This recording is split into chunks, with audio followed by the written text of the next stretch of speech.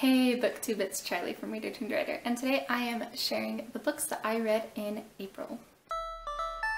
April was not the best reading month for me. I really wasn't in the mood to read, and I actually thought I wouldn't even hit my minimum of 10 books in a month. I did manage to reach 10 books with my audiobook and the read aloud that I was reading to my kids, and I did enjoy most of the books that I read, although I did DNF too.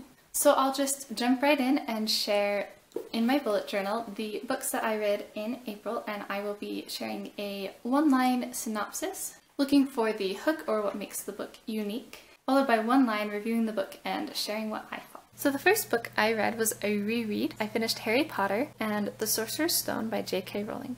I rated this 5 stars. I read this aloud with my 5-year-old and she really enjoyed it. Harry Potter is a childhood favorite of mine that will always be dear to my heart and that I will always come back to reread. Next I DNF'd Undercover Princess by Connie Glein. I got about a third of the way into it. I was getting pretty bored. I went onto reviews to see if it improved by the end. Didn't really look like it got better, so I decided to leave it for now. And then I finished a book called Creating Character Arcs by K.M. Weiland, and I rated it 4 stars. In this book, Weiland outlines the 3 different kinds of character arcs. I did find it very useful, especially with flat character arcs and negative character arcs, which I did not know as much about. I also reread The Screwtape Letters by C.S. Lewis for the rereadathon. I rated this 5 stars. I absolutely love The Screwtape Letters. Next I read Caroline, Little House Revisited by Sarah Miller. I rated this 5 stars. This book portrays the events that happen in Little House on the Prairie as the Ingalls family move from their house in the woods out to Kansas to try and create their own homestead, only from the perspective of Caroline, the mother. This was absolutely beautiful. I cried. I loved the way it portrayed motherhood. Seeing the way that Caroline bravely faced every obstacle that came her way left me inspired, especially in this time of uncertainty and crazy COVID stuff.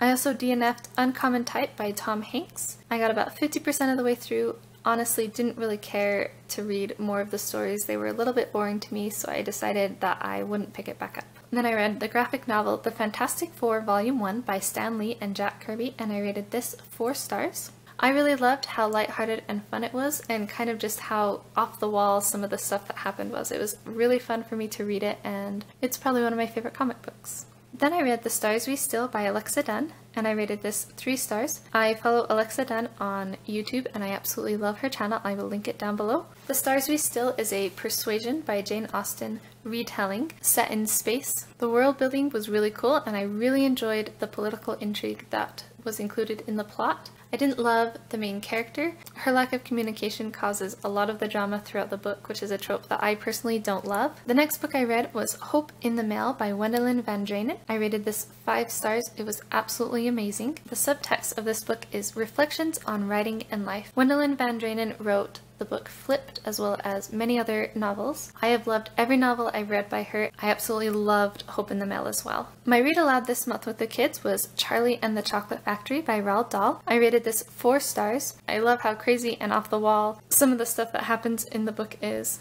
The audiobook I listened to this month was An Echo of Things to Come by James Islington, and I rated this 5 stars. This is the second book in the Licanius trilogy. It is an epic fantasy. I really loved the second book. I actually liked it more than the first. The final book I read this month was The Stolen Kingdom by Bethany Atazadeh. I don't know how to say her last name, but I do follow her on YouTube and I love her channel as well. I will link it down below. I rated this book 4 stars. This is an Aladdin retelling. There is a unique magic system centered around genies that sets the plot on a very unique course from the original Aladdin story. I really enjoyed the plot and the characters in this book. It was a fast-paced, quick read, and I really loved the fairy tale elements as well. Some of the events in the book felt out of place or sudden, and I think that foreshadowing more would have helped with that. It was a very enjoyable read, and I cannot wait to read the next one.